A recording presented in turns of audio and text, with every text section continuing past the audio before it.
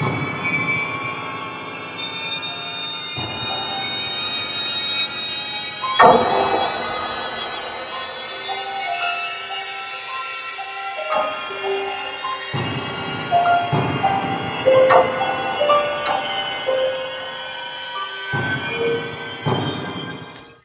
there, so today I'm going to show you a super simple way to make maggots that you can put on the inside of wounds.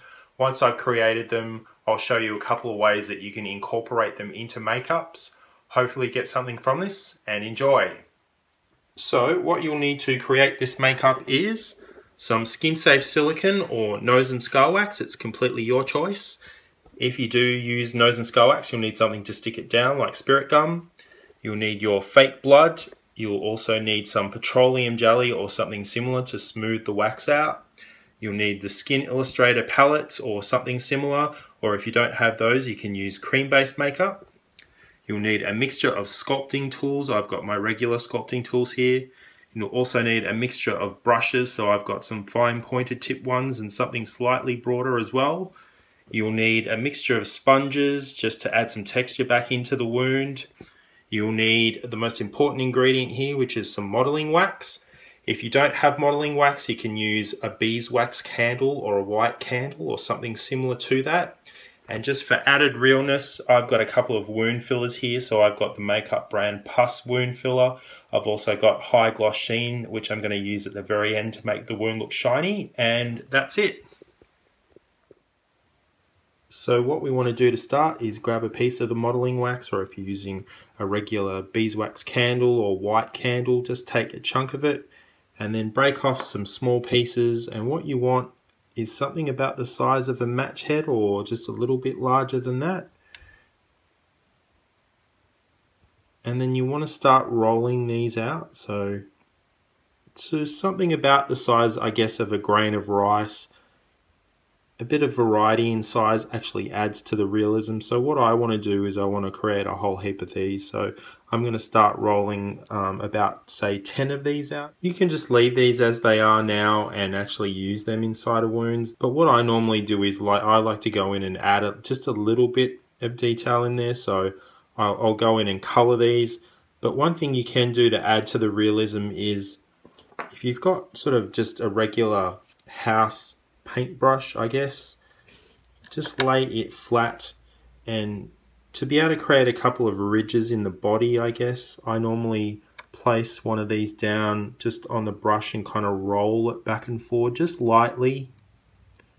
So when we go back in and paint it later on, there'll be a couple of sort of horizontal lines running through the body, and the paint will kind of fall into those naturally and highlight that texture and that indentation a bit more. Add a couple of bends in them as well. So if you just roll one around the outside of the brush like this, that adds to the realism as well. So what I'll do now is I'll get the Skin Illustrator paints and I'll show you how to color these guys.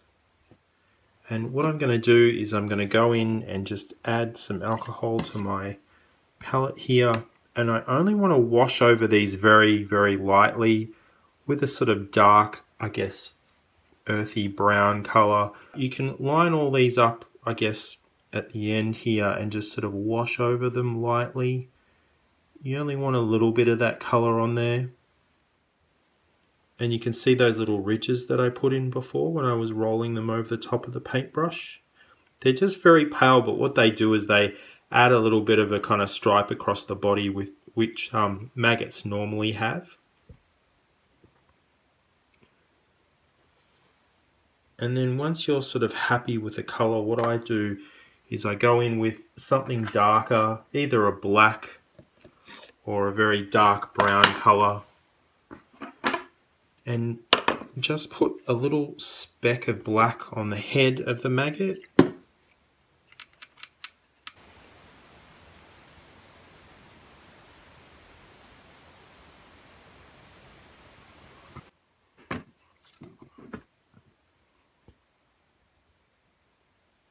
So that's them completed there.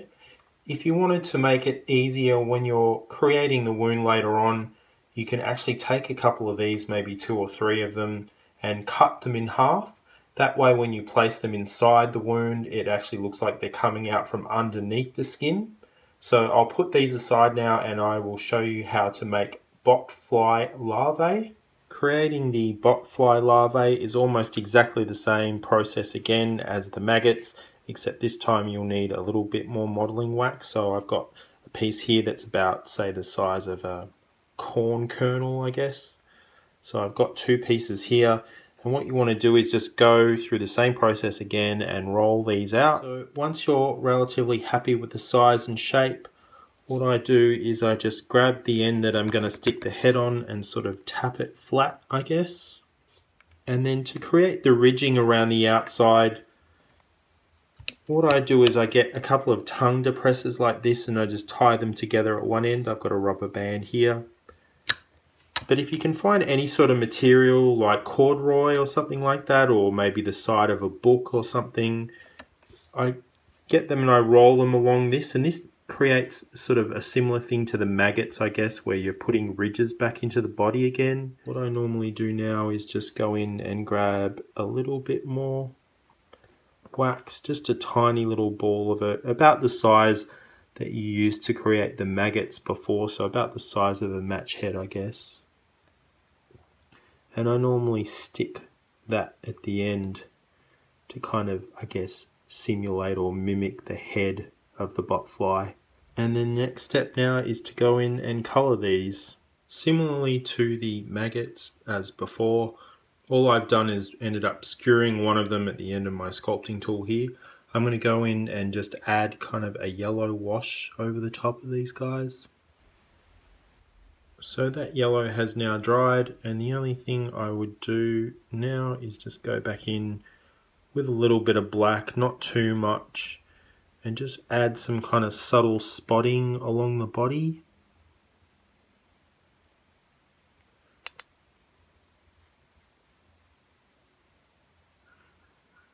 You could even go in between these crevices as well and just highlight some of the detail that you sculpted in as well, just to add a little bit of kind of separation in there between the head and the body, I guess.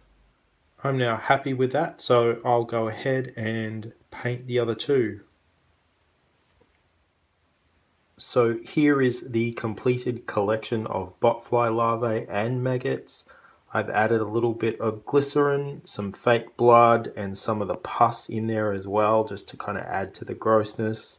What I'll do next is I'll show you how to incorporate these guys into a makeup.